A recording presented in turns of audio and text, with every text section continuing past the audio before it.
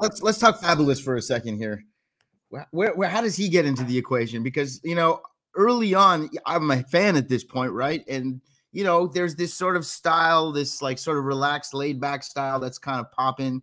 Obviously Mace and all these other kind of guys are, and then Fabulous comes around, and we're like, whoa, who's that?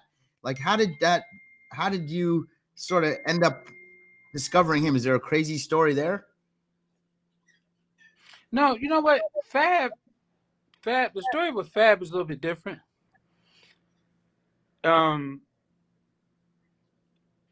I've known Fab early on because we worked on a lot of his music, Scott. Right. And his manager at the time was one of my aces. Right. So I stayed in his face. I was, he and I always saw each other because I was his manager, and he's, oh, D, hey, D, hey, D. So, years later, he ends up with my old assistant. How about was that? Doing a lot of administrative stuff for him. Sure. And she was, she tapped him on the shoulder and said, listen, you need to make some changes in your life. Let me call Derek. He can get you. Derek knows how to, make things happen. So Fab was like, all right, okay, well, let's see. And, came in and cleaned his whole thing up.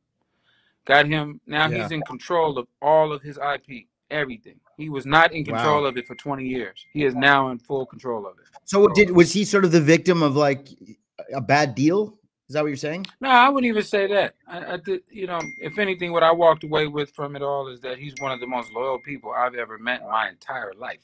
And that's rare, by the way. You hang on to loyal Man, people. rare is an understatement. 20 years? Yeah. That's supersede. That's just me and we're friends. Like, you know what? Yeah. You got that part of the business and I got this part. Right. So I would never I could never say it was a bad deal because I know the parties involved. They're my friends too. Right. So it's just life. Everybody's situation is different. Right. And also, as a young artist coming in, you're sure. It's like it's a different mentality than when you're actually, people don't necessarily have like a long-term vision in these things and think like, I'll still be doing this in 20 years. It's like, especially in music where it's like such a short shelf life for so many artists, and Fabulous is somebody that, he's fought and clawed for everything he's gotten and he's still here. And that's pretty impressive. Still here. I'm wondering when we're going to see him on a Verzuz. You did. Remember, it was him versus. Oh, right. We did actually. You're right. We did. Yeah. We did. We definitely. But I think what I'm selling, what I'd be selling about him right now is he's not over, and I think he's still. When we talk fourth quarter. We talk. You got one more in you. I tell him all the time. I think he has more than one, but. I think he's that next big album.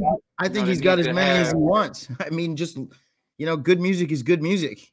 It's like he can keep going as long as he wants. And if we learned anything from what we saw last week on Verzuz, KRS still sounds great. It's like, it's right. like still good, right? Big Daddy Kane still sounds great. Yeah, of course. And I think that I remember back in the day, and for me back in the day is probably not that back in the day, but for when I was growing up, there would be like the Temptations and the Four Tops would be doing these kind of shows, and they would draw out a certain, generational people would go and pack it, and it may not even have been the real Four Tops. Who even knows? But, I think that there's definitely room at the table for hip hop has been here long enough that you could do shows forever now. Like any artist can, you can put a collection of a few guys together and send these guys here, send these guys there. There's people clamoring for this type of stuff. That is the greatest takeaway.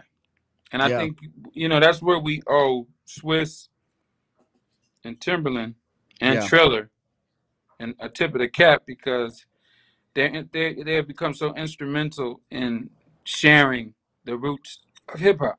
Mm-hmm. And that's another example, how we started this conversation. Something happened sort of by accident to create something huge.